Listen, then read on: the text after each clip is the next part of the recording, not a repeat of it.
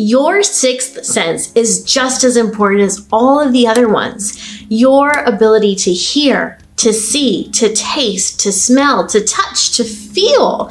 They all play an important role in your life. They all give you incredible feedback and necessary information as you go about your day. Well, your sixth sense is no different. So when your sixth sense, when your intuition begins to quiet down, you might find yourself wondering, what the heck happened? Why is my intuition broken? So we are going to dive into that topic. And before we do, I'd like to take a moment to introduce myself. My name is Nicole Guillaume, and I'm a psychic medium. My passion is teaching people to accept, embrace, and enhance their own psychic abilities. I believe that we're all psychic, and when we are able to fully embrace the side of ourselves, we are able to lead more fulfilling and authentic lives. Now, if you're an intuitive person, and I'm pretty sure that you are, you may feel as if you are flying blind when your intuition shuts down. And you're not completely wrong on that. But you may also be wondering, why is my intuition broken? Is it ever going to work again? Well, let me assure you that your intuition is not broken. It's not something that breaks. The first thing to remember is that your intuition is a muscle. And just like the muscles in our body, our intuitive muscles sometimes need time to rest. Now, I want you to think about that for a moment. So let's go ahead and use this idea about building a muscle. We're going to focus on the bicep, right? So imagine that you're a bodybuilder and your goal is to build up those biceps. So as you start working out and you're going through your whole routine, of course, you're going to do some bicep rolls and you're going to do some, well, I don't know what else people do to work their biceps. I just know of this exercise, and you're probably going to do some push-ups. And when you are working that muscle out, what you're actually doing is you're injuring it little by little, right? You are creating tears in the fiber of that muscle. And when the tears are taking place, when you're using that muscle, that is actually not when your muscle is becoming stronger. Your muscles become stronger when you are at rest. So that means that when you're sleeping, when you are no longer working that muscle is resting and it is repairing itself. And that is how that muscle becomes stronger. So there is a certain amount of muscle damage that is required in order to make your muscles bigger. Now, when it comes to our intuition, we're not exactly injuring it, but we might be using it to make bigger decisions than before. We might need it to learn how to communicate with the other side. And as we're doing that, we're making our goals and our intentions bigger and bigger for our intuition. And what can happen is that our intuition could potentially face a sort of burnout. It gets burned out just like we do. And when that happens, our intuition might need time to rest and recover, just like the bicep of that bodybuilder. So if you have been working diligently to improve your intuition, if you've been meditating, if you have been engaging in some type of spirit contact, whether that is connecting with your loved ones on the other side, working with your spirit guides, connecting to angel, praying to God and the ascended masters and whoever you believe in, you've been doing that more and more, and you've been working on making your intuition more powerful, you might just be in a state where your intuition needs to rest. So your intuition isn't broken, it's just gone dormant for a little bit. Now, I do want to stress one more thing, because I know some of you are saying, well, I don't feel as if I've been using my intuition more than I have before. Like I'm meditating the same amount, I'm praying the same amount, or maybe you're not doing those things at all, and yet your intuition still shut down. So what's up with that? Well, let's go back to this example of the bodybuilder. So let's say that the bodybuilder is at the gym, doing his reps, going through his workout, and he goes to do a sit-up, and all of a sudden what happens? He feels this horrible ache in his back and maybe even his stomach, and he knows that he somehow injured himself more than what is comfortable for being a body lifter. So at that point, he has to rest. He has to rest his back. He has to rest his stomach. But what's fascinating is that because of the extent of the injury, he might not even be able to lift as much as he is, especially if that injury requires some type of surgery or physical therapy. He may have to tone the exercises down. So with that, I would ask you, what crisis, what trauma, what significant event might you have faced recently? Because here's the thing, as we're moving through life, we go through days where things aren't perfect, right? We have good days, we have bad days, we have great days, and we have horrible days. And a horrible day is often a day where things aren't just going wrong, they are chaotic, they're out of control, our feelings are getting hurt, we're feeling overwhelmed, we may feel our emotions shutting down, we might have to take time away from everyone so we can have a good cry, or we can get some aggression out on the punching bag, but whatever it is, there's some type of pain that took place. So I want you to think about that for a moment. If you've recently been through some type of experience that caused you great pain, think about the emotional response that you had to that. And think about all the energy that was required for you to process that pain, that trauma. And this type of pain, this type of trauma can come to us that quickly, or it can be a very stressful situation that is being prolonged, that is lengthening out, that is taking place over the course of days, weeks, or even months. It could be that you lost your job. It could be that your home is going into foreclosure. It could be that you went through a tremendous breakup with someone that you thought was your soulmate and your twin flame. So that's devastating. And when that happens, our intuition may shut down because we require so much energy to simply process what we've been through and to give the right amount of attention to the pain that we're feeling, right? And so even though that bodybuilder didn't harm his bicep, he harmed all of his body, another side of the body that affected his bicep. And the same thing is true for you. If you've been emotionally injured, and that emotional injury may have been a physical injury, it may have been a health diagnosis that you weren't expecting. There's 1,000 different things that can cause that pain, that trauma.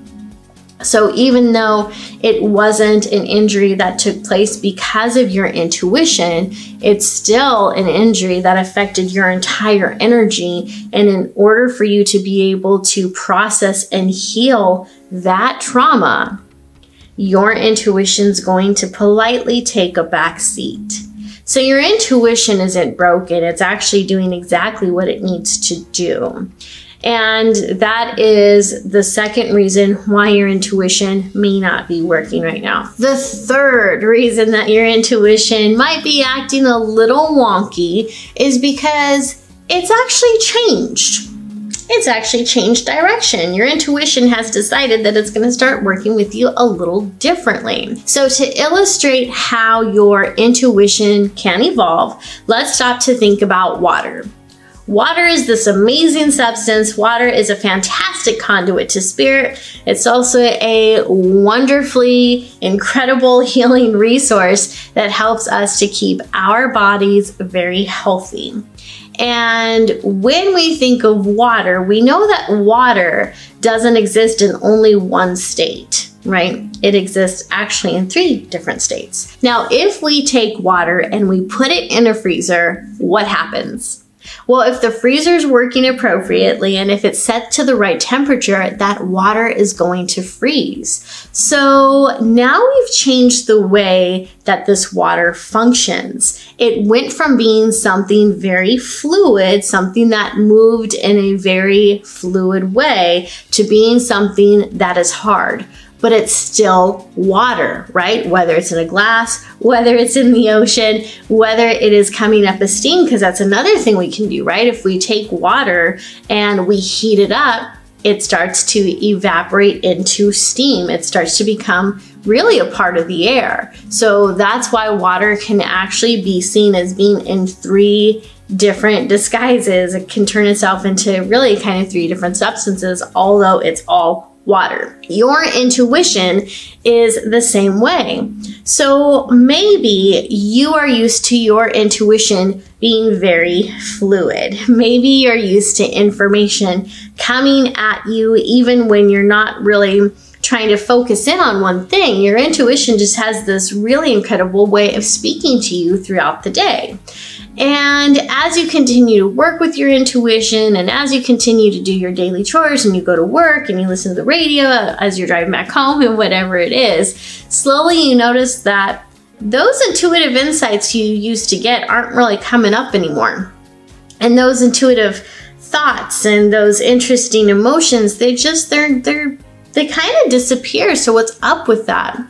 Well, if you pay attention, you're probably going to notice that your intuition just changed its form. So for example, let's say that you're someone who's highly clairsentient, and clairsentients are often referred to as empaths. They're not always empaths, but most of the time they are. So someone who's an empath has the very strong ability to feel and absorb the emotions of other people and even other spirits. You know, they can read the temperature and gauge the temperature and the energy of a room. And that's what clairsentience does, and that's what an empath does. So you may have the ability to feel things very fully, and when an emotion pops up in your heart chakra or somewhere in your body, boom, you instantly know what that emotion means. And you probably even have a sensation of where it's coming from and who it's attached to.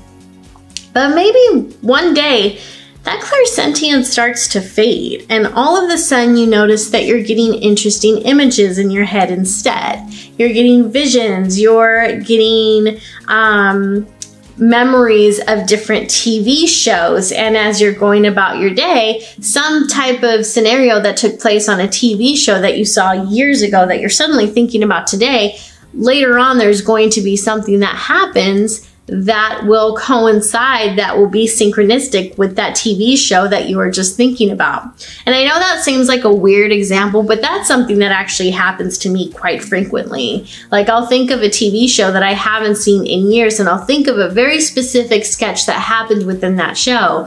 And hours later, someone will say something or do something that reminds me of that sketch that I was just thinking about. So it's like, well, that's a little funny.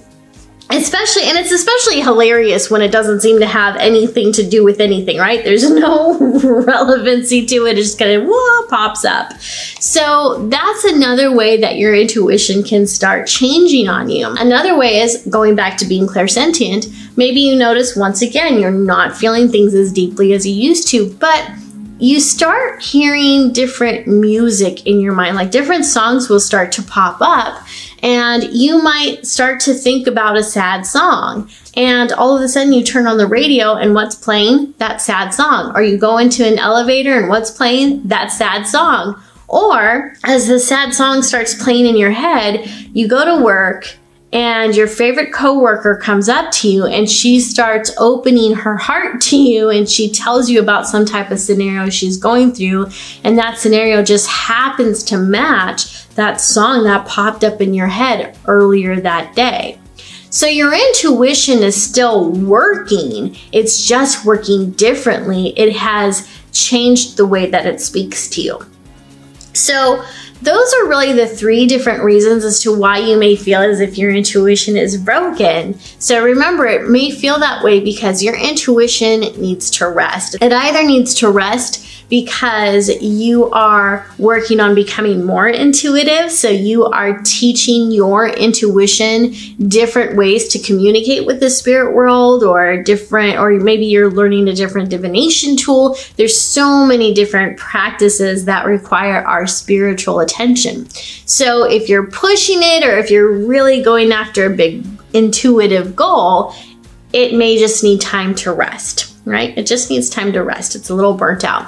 Second reason, like we mentioned, is because you went through something very traumatic. So your intuition isn't exactly resting. It's giving you the space that you need in order to heal and get better after being delivered that very traumatic and very painful blow. The third reason, of course, is that your intuition is evolving, and that's amazing. And the truth is, your intuition is probably always going to evolve. It's always going to start working with you in different ways. And once you feel as if you got it down to a T, that's when your higher self and your own vibration and your angels and guides decide, hey, look, she finally nailed this course. She's got an A+ on this specific way of working with her intuition.